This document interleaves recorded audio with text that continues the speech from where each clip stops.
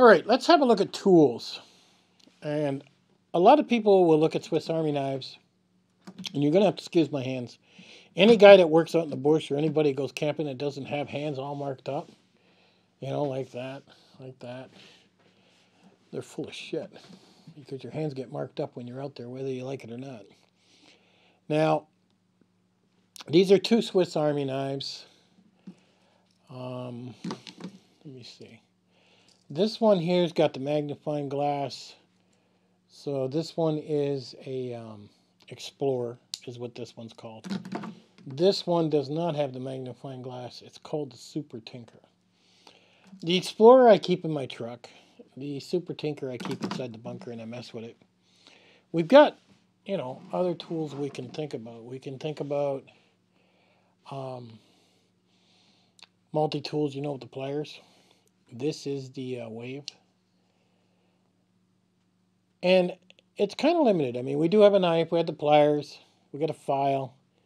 Got a saw for cutting wood. I mean, you got the basics with the Wave. And we got a clip to attach it to ourselves, right? So, then we got this one I got, which is a little lighter. It's a Gerber. This one I kind of like better. It's got a small knife, a couple screwdrivers, scissors, and it's even got a can opener and a flat screwdriver, and of course the pliers. And they're spring-loaded. The Wave is not spring-loaded. I really do like the spring-loadedness. But those are not the point of this video. The point of this video is to take this can of chicken and see how we open it.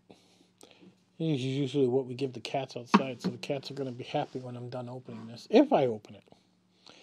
There are two, what most people would call can openers on a Swiss Army knife, okay?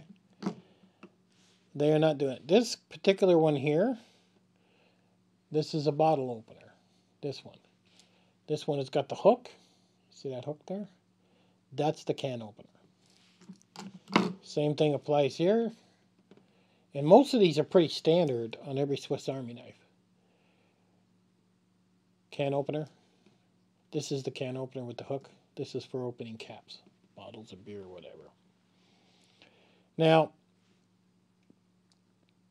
there are certain ones, and these are about the same with it's pretty standard with these can openers. There are certain things you may want in a Swiss Army knife, okay?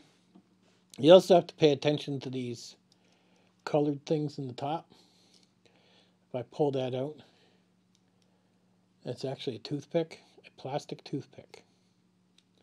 If I flip it over, these are actually little tweezers. I've used these to pull ticks off me, slivers, stuff like that. So now, what I've never done with my Swiss Army knife, ever, is open a can. Now, I've opened cans with those Army can openers. You work your way all around. They've been okay. But if shit hits the fan, one thing you want to have in your pocket is a can opener. Now, you can carry the traditional ones. You clip on and go all the way around. That would be heavy. Why do that when you can buy a Swiss Army knife? And there are tons of Swiss Army knives with the more gadgets, the more money. But I'll have a link. Go to Amazon, take a look, and pick up what you think you need. Every tool does something different. And it's kind of nice. Like this one has the magnifying glass, so if you had some char cloth, you could start yourself a fire if you ever got stuck, which is kind of nice. I do have a new one coming in. I have a Swiss Army Evil Grip S54 Swiss Army knife coming in. It's much better, I feel, than these ones. It has a lot more. It was a lot more money. And the blade is a locking blade. Where these blades, these are not locking blades, you see. So you have to make sure you're always cutting away from you. and you don't shut that down on yourself.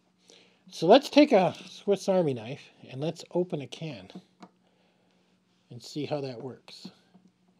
Now ideally, I want that little round thing. Okay? I want that on that lip right there. See how that's on that lip right there?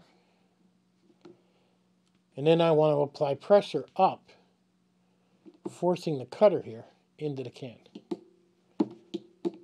And that should cut it. So that's what we're going to see. So we're going to hold the can. And I guess we're going to put, like, we're going to reef it kind of like this. So this thing is going to grip the bottom of the can, and this is going to grab the top of the can. Oh, that was easy. Oh, yeah. Okay, this is easier than the Army can opener. I'll tell you that right now. You got to get like a rhythm, I guess. Now, I did see one guy's video where he had a pair of gloves on, and he just kind of pushed it around the can very quickly. And he had that can open in like 10 seconds. Yeah, as long as you grab that side, and you keep going, and you notice I'm not making a mess or anything. So this is quite easy, actually. Oh, I missed that time. Okay. This is the very first time I've ever done this. I've never used this on my Swiss Army knife before. I missed the grab.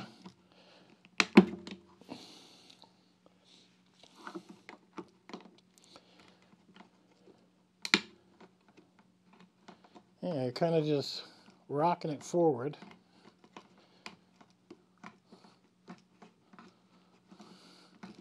And once you get the rhythm, which ain't too bad. Yeah, you think I would have got a can that wasn't as wide. Would have made the video easier.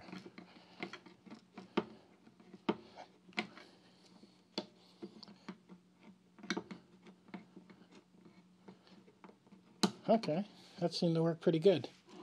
Pull the can up. Don't cut yourself. And there we go. Whole bunch of canned chicken for the cats. The end's a little dirty. Not bad. You know. Not bad at all. So, let me clean that off.